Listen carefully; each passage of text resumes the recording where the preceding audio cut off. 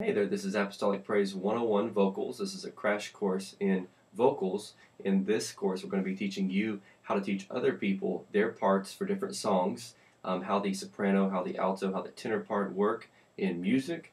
I do the parts at our church here in Georgia. I've also done the parts at other churches, and it's something that you can learn how to do, something that you can learn how to teach yourself to listen to songs and to tell what the parts are doing. That's basically how I learned. I listened to different songs, different CDs. I sat down at the piano and I would pick out the part of the soprano, write it down, pick out the part of the alto, write it down, pick out the part of the tenor.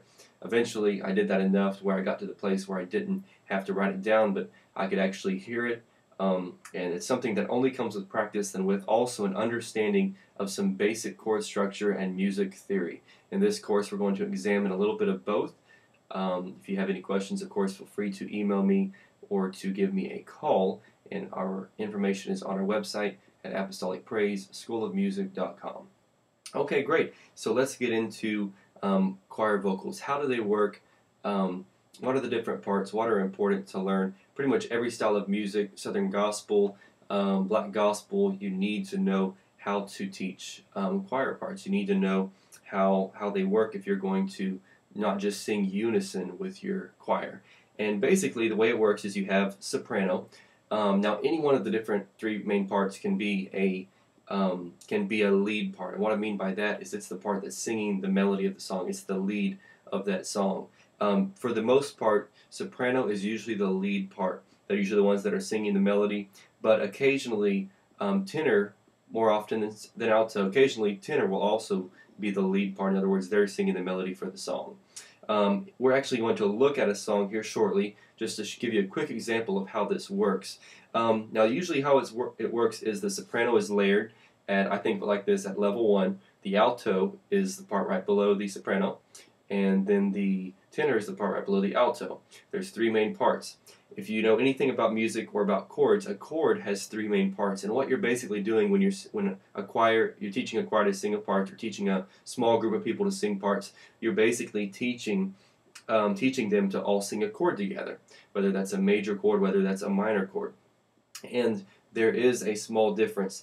In this course, we're going to kind of take it a little bit slowly. We're going to try to just start from the ground up, and we're going to teach you also what major and minor chords are, because some of you may not have any idea what those are. Basically, in music, you have two main types of chords. You have major and minor chords. Major are the ones that sound happy. So, for example, if you had a C major chord, and I'm going to assume you know the notes on the piano here. If you don't, feel free to sign up for Apostolic Praise 101, which is our crash course in piano. It's very important to have basic concepts of how music works and how chord structure works before you go to teaching parts. So you have a C major chord here, which is C, E, G. Okay, so basically how it would work is the soprano, if they were singing this chord all together, they would be singing the G, the alto would be right below them singing the E, and the tenor would be right below that singing the C. Okay, if you were playing a minor chord of some sort, like a D minor for example, the sopranos could potentially be singing an A. If the sopranos are singing an A, and you want to sing parts, you know automatically, if you know that you're playing the song, you know the song uses a D minor chord, you can know automatically that the F is going to be the alto note and that the D is going to be the tenor note. Now, how do you know that? You know that because you're playing the song, the chord the musicians are playing is a D minor, and so it's stacked, it's layered. The soprano is always going to be the highest note, the alto is always going to be the next note down, and the tenor is always going to be the next note down. Okay, so let's take a quick song here. For example, let's learn Can't Stop Praising His Name. Very common, popular song that most people know. If you don't know it, feel free to YouTube it. Once again, it's Can't Stop Praising His Name, and it's a faster song. But the reason we're going to look at it is it's very simple in nature. It's going to give you just a basic concept and example of how parts work in church music. And we'll be back here in just a minute to show you this song.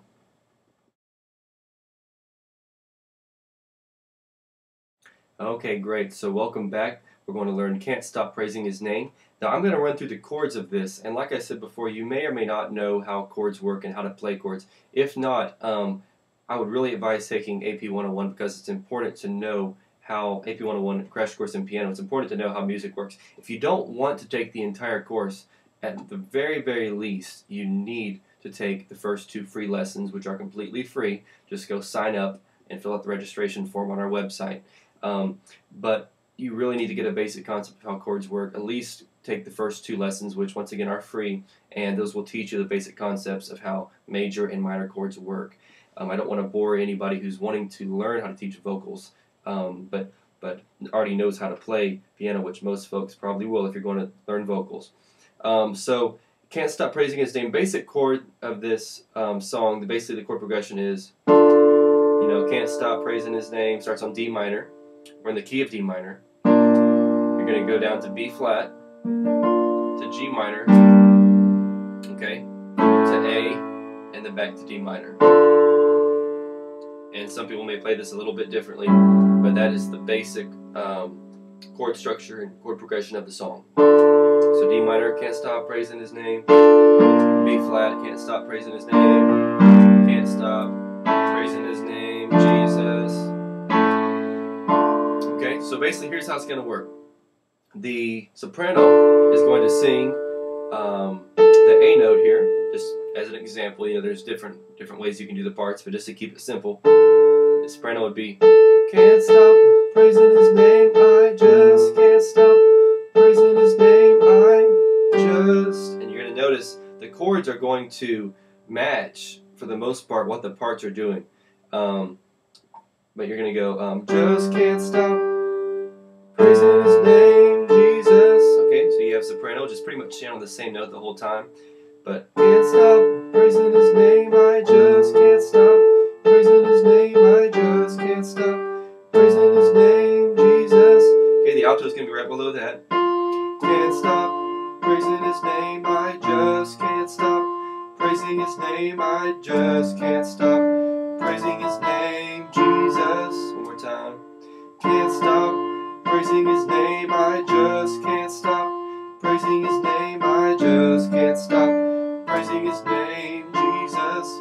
Now you'll notice if you're an alto, that's really low for you. I'm singing it lower as an octave lower because I don't have a very high voice here. If you're an alto, you'll actually be singing it higher. Can't stop, can't stop, can't stop. You actually be up there, the ladies, if you're an alto. You won't be can't stop, which is where I'm actually singing it. Can't stop. That's where you need to be up there, okay? If you're a tenor, you're going to be right here. Can't stop praising His name, I just can't stop praising His name, I just can't stop praising His name, Jesus. Alright? Can't stop praising His name, I just can't stop praising His name, I just can't stop praising His name, Jesus. A little bit high for tenors, but not too bad. So you'll be at that D. Once again, soprano A, alto F, tenor D. I kind of give you a quick example of how the chords layer.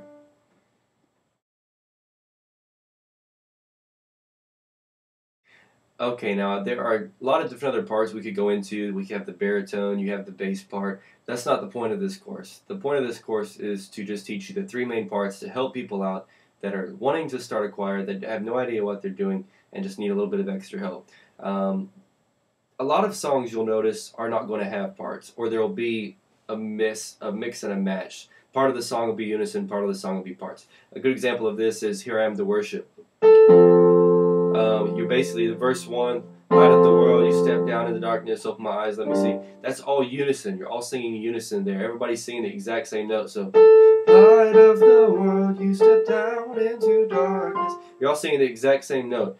It's all going to be unison, whether you're soprano, whether you're alto, whether you're tenor. The tenors obviously are going to be a little lower because they're not ladies, don't have high voices. They'll be down here, light of the world, instead of up here with the ladies, of the sopranos and the altos. Okay, so, but once you get out of the verse 1, you're going to notice it goes into a chorus, and the chorus is going to be parts. And the way you can hear that is, you'll hear the separation of parts when you listen to the song on a CD or a track or choir, somebody else singing it, and you'll hear in the parts, you'll hear that, okay, the sopranos, the altos, the tenors, they're not singing all the same note here. So it's not unison, it's all parts. And usually the sign that we give for that is just simple. When you want to go to parts, you hold up 3 fingers. At least we do it at our church. Unison, you can do whatever you want. We do 2 fingers like this, like a U, to show that everybody's singing together, everybody's singing in unison together. You can make up and do whatever signs you want to do. That's just how we use it. So that should give you a basic idea of how choir parts work. Of course, additional lessons, we're going to show you a couple of different songs, more advanced stuff than just Can't Stop Praising His Name. But that's the basic gist of how it works. And of course, if you have any questions, feel free to email me or call me, visit our website, and once again, we'll see you here back in lesson 2.